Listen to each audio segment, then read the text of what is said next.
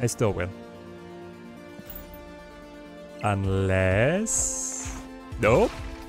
Ooh. He didn't think to retreat. He can't fathom that a movement deck could beat Shuri. It didn't compute. So he's like, yeah, I'll take the snap. No, don't take the snap. We crush him.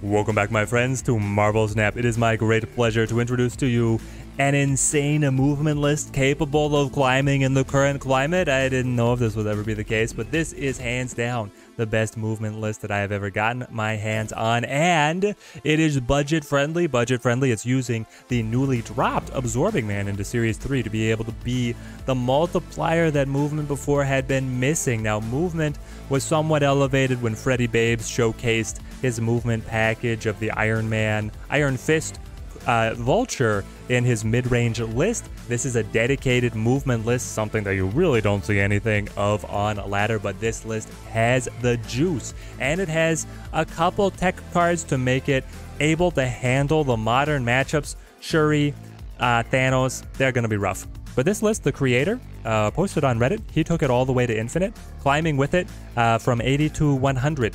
He's had like 3 hours. The man's insane. Where do I think the competitive level of the list really lies? Pretty mid-tier.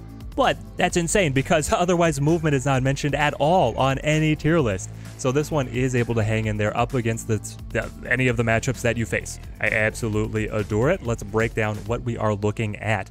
We have effectively all of the Movement package here, except we have dropped Multiple Man. We don't need to be clogging our board. We want to instead use the newly buffed carry of Dagger. We're using the Human Torch because Killmongers are few and far between.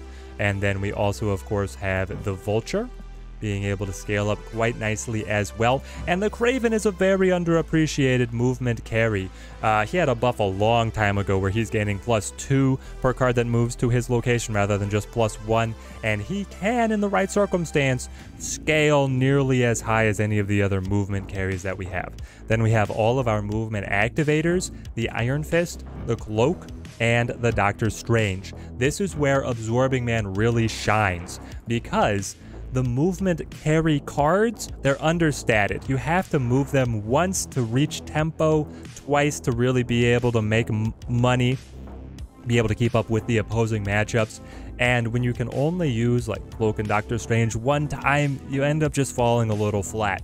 Is when Absorbing Man can come in and be a reactivation of Cloak, a reactivation of Doctor Strange. When you have multiple movement pieces established, your buffs just get out of hand very quickly, especially with the Human Torch doubling and then whatnot, so on and so forth. You can create one of these carries that can solo win a location and then consolidate all your other forces to be able to win elsewhere.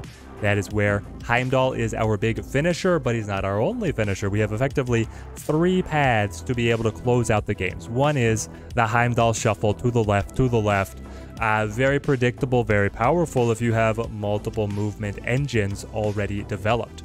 Yeah, but a lot of people see it coming. It's not always the right case to play it in a given situation, so the Magneto comes in as just a tower card. If you're already happy with your board position or you're playing the mind game that you think the opponent is going to follow your Heimdall shuffle or try and block that, the Magneto can be able to shoot you up to victory. And in a pinch, if he is moving these 3 and 4 cost cards, that disrupts the opponent. And yet again, another synergy, if he's bringing them to the location with the Kraven will buff himself, and that will somewhat offset the power gain the opponent is getting at that location by having their cards come in and help them out. Finally, the arrow. The arrow is just such a staple in the current meta. We can generate incredible early game tempo with a couple key movements. If we're ahead at 2 of the locations, you arrow on 5, you Absorbing Man to copy the arrow on 6, just lock them out, close the game from there, or just that final turn to be able to use the arrow to move things around. Again, synergy with the Kraven, but you're not really trying to set that up. That's too much of a brain breaker even for me to be able to connect all the dots and think that far ahead. Final piece that we must mention is the Storm. Movement can get really schlacked by the location draws. Storm is a location fixer. She's also a lockdown. She does a lot in this deck, guys. It's very easy for us to be able to get assistance to the stormed or the flooded location because of the Iron Fist, because of the Heimdall, but also this is specifically up against the Shuri matchup. Shuri does nothing on turn 4, usually does nothing on turn 4. And so Storm particularly can attack that, lock down a location so that you are ahead with your early tempo, and then you can use the arrow to be able to close out whatever Shuri's game plan is from there. Let's dive into our matches, see if we can get a good showcase going. Ooh, right, we are in Dagger, Storm, Absorbing Man, Heimdall. We're going to talk about how the combos can come together in the mid game with the activations as they come up. Monster Island, not good for us. It really is quite terrible because the Doctor Strange will pull the monster instead of one of our engine pieces that we tried to develop. And with the newly buffed Dagger, she slots in, oh, the Bifrost. You're gonna laugh at me like that? All right, I'll go Vulture here to be able to capitalize. We can still make a lot of use off the Bifrost. Polaris, you're treading dangerous waters, my friend. Okay. After turn 4, then I can. Let's piece it together. Movement is such an intellectual deck. It feels very intellectual with all the combo pieces that you can set up. Human Torch will be able to double. Vulture's gonna slide over. I then want to be able, I have the Heimdall Shuffle also. I will put Cloak on middle. That will stay with the movement allowance will stay with Monster Island, not with him. He will all move at the end of turn 4. They will then return to Monster Island. The pieces that we want will then Heimdall Shuffle after that. We could also reactivate a Cloak ability with the Absorbing Man. We have a lot of flexibility from here on out. Let's take it.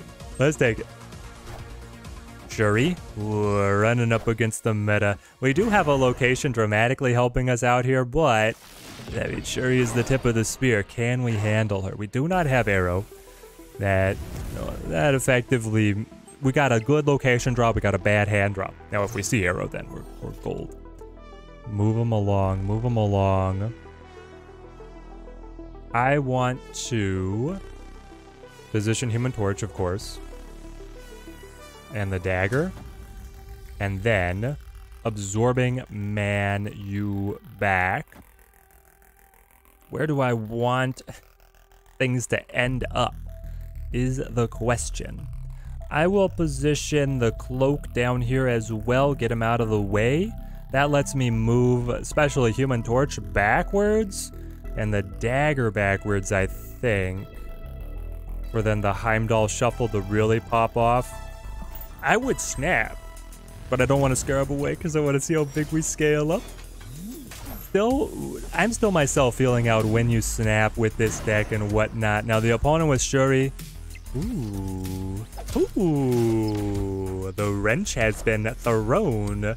Craven, Storm, lock it down. Doesn't matter, it's too late in the game. Heimdall, shuffle me. Vulture moves, he buffs himself. Craven gets buffed additionally. Iron, you're gonna spite me like that? Doctor Strange could have been incredible. Arrow could have been incredible. Oh, they didn't want it. Oh, look at this. That is a stat line. If you guys enjoy this style of deck guides, especially playing against the meta options, budget-friendly options, I got a list up above. Show some love to the video, help support the channel here. It really does help boost our awareness out into the community. Movement can still be alive. If you like the video, that helps us out a ton. Isle of Silence, I don't care. We just race. We do have the control against the opponent in the arrow, but that's it. That is all. I will Iron Fist Human Torch into a turn 3 Cloak, into a turn 4 Absorbing Man. On 5, hopefully we develop another set of carries, and then we Heimdall. Okay, punch him. Invisible Woman. Not sure what that means. Invisible Woman is becoming adopted as a viable card in a lot more lists. Just because of what she can do with Atuma, Ebony Maw, but then also a lot of protection for carry cards. Woof. We got the Heimdall, but we're in a horrendous position to be able to use him. It makes me very disappointed, I have to say. I will... I think I arrow first, and then I cloak.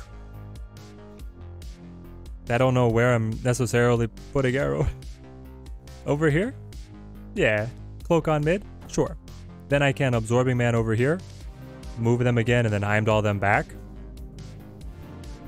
Okay. Yeah. It's a game plan. What are they gonna play? It could be anything. It could actually be... Well, okay. That was a...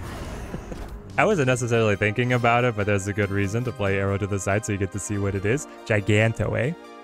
Yeah, so it's some kind of... It could be Hela. It probably is Hela. Odds of it not being Hela are slim to none. I'll play Absorbing Man, copy the cloak, keep on bouncing the torch. Torch can pop off. The doubling effect gets so much better the more often he activates. He's already looking good at 8. Well, how about now at 16? How about after Heimdall? 32. With the Vulture Dagger, are you kidding me? Do this. Do this. We got it, right? Human Torch move? Okay, obviously. Human Torch is up to 16. Heimdall Shuffle is going to be able to scale Vulture, scale Dagger, scale the Human Torch. I move the cloak, looking far into the future, auguring ahead. I'm going to be playing Heimdall to Lemuria, then using the Dagger Vulture carry to try and win that, and then the Human Torch is going to solo win mid. And that's all the space that I have. I want the best cards I can have in this location, meaning I should actually bring Iron Fist over with the Human Torch rather than the cloak. It's 2 points better. 2 points better as we look way into the future. Another one where I would be tempted to snap if I didn't want was be concerned about frightening my opponent off, but also there's gonna be so much that controls us here. Jubilee Captain Marvel is definitely Hela. And then the Heimdall Shuffle. We do the Heimdall Shuffle to the left, to the left. I was about to snap there, but here it is, here it is. Ooh. 28 points on Lemuria, 32 points on the Human Torch. Lady Sif plus Hela. What you got? What you got?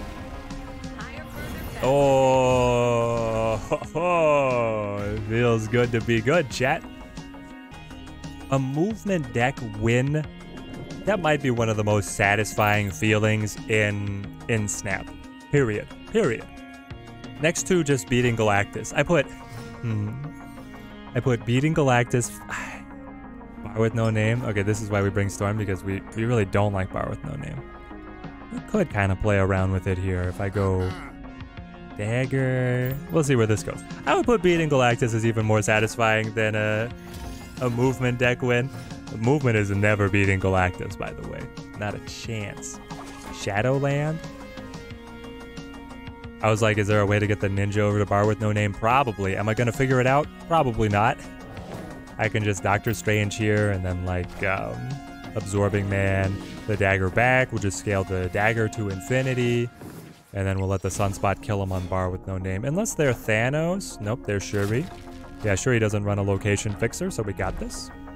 Shuri also doesn't usually run control. They could run like an arrow to pull me to Bar with no name, which would be a true tragedy, but that's the only thing I see clipping us right now. Move me back. And then we have just Magneto to Atlantis, probably. Yeah.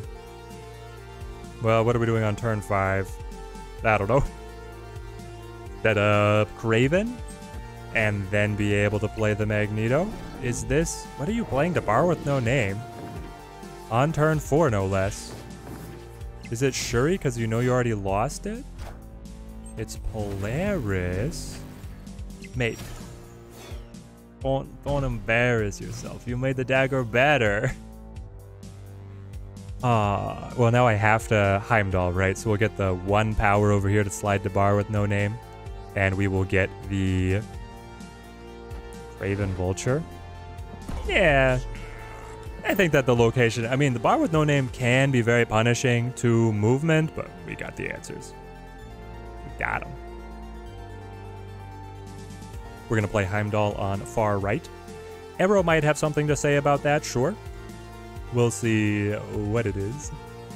Even if I... Yeah, Arrow might have something to say about it. Should I not have snapped? You can't live in fear forever on Arrow. Also, I'm infinite, so I'm a little sloppy. I'll admit that. They take, they accept, they play Cosmo. Smart. That means that I can no longer Heimdall on right. Yeah, well, I still win. Unless... Nope. Ooh. He didn't think to retreat. He can't fathom that a movement deck could beat Shuri. It didn't compute. So he's like, yeah, I'll take the snap. No, don't take the snap. We crush him. Human Torch, Raven, Savage Land, gumming up the works. I will Iron Fist. We'll see what we can make of this. We've basically been recording straight through. Movement is feeling like a god. I feel incredible. Limbo. Okay. The deck gasses out a little bit versus other lists that with the turn 7 playing multiple 6-drops can really run, but we'll see what we can make of it. If we have our engine pieces, I mean, Human Torch is the way to go. Human Torch could be the answer. Getting an extra doubling if possible through turn... Oh. Central Park, this feels like it might just be a retreat. You know, Storm fixes bad locations, but locations with on-reveal abilities, there's only so much that you can do. I'll develop Craven and cry. They play Polarist. You hit him with a thumbs up on that one, you sure do. He tilted off the earth. He probably could have still won. I'll say that. We'll take it. Rickety Bridge. Alright, that could be a serious problem for us. Heimdall sending me to the Rickety Bridge. This is where we really want to see Storm. I will say, off of the experience of the previous game, Arrow and Polaris, they are not good against this deck. This deck just gets fueled off of them. Zabu, alright, a little bit of a different look from the opponent. See if we're able to draw the... Oh, and then we got the... Come on, let's go. Oh, we got the Storm. It's all coming together, baby. All coming together. I will play... Human Torch will double the 4. It's a beautiful position because then I can Doctor Strange them both to Kunlun. On turn 3, on turn 4, I set up Storm on the Rickety Bridge. On turn 5, I play Vulture. Turn 6, Heimdall shuffles in. Ooh, it's all coming together. I mean, what I just described is like a winning game plan without drawing new cards. What does Zabu do?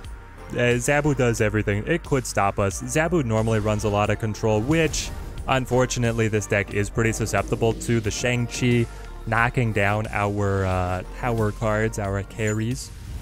Buff me. Buff me. 12. You get the buff from Kunlun before he doubles himself. It's insane. Black Widow. Yeah, I don't mind. Turn 4, as we said, Widow's Bite Storm. Thank goodness we had the winning game plan without needing to draw anything. Set me up. He will not be able to respond because Avenger's Compound is going to pull us on turn 5 to play across. Ooh, he did go for it, though. Now we storm it. That's a bold move. Why were you playing the Rickety Bridge? What was this Soul Read already? It was gonna be so big. He died in the prime of his life. It's not a bot. They have a particle effect. Vulture. Okay. Things have gotten shaky. Very shaky. I'm only gonna be able to play the Heimdall. And I have to Heimdall, and then I lose the power of my Vulture.